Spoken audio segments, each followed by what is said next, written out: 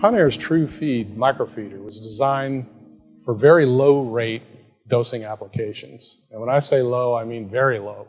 For injection applications, it could dose 1 pellet per shot.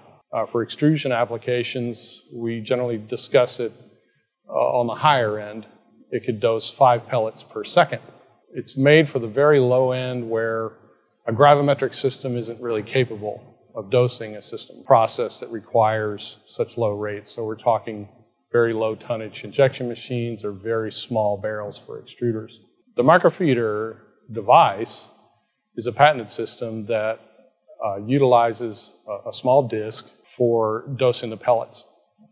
And what's unique about it is it actually counts the pellets. So if the system misses a pellet, the system knows, and it will continue to dose until that pellet comes out. And it'll alarm if it doesn't do exactly what it's supposed to do.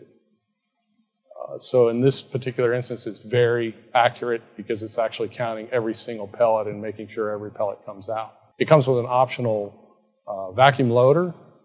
Most people with these low rates just choose to fill it by hand, but you can purchase an optional vacuum loader that's a Venturi type compressed air loader for refilling the system. As I said, it's also capable for injection applications as well as extrusion applications. For injection applications, all we need to know is how many pellets are in a gram, what your shot size is, what your recovery time is, and the percentage letdown that you'd like to occur. And we'll see if the microfeeder is right for your low rate application. For extrusion applications, we only need to know the pellets per gram and the percentage of the extrusion rate that you'd like to run, as well as the total extrusion rate.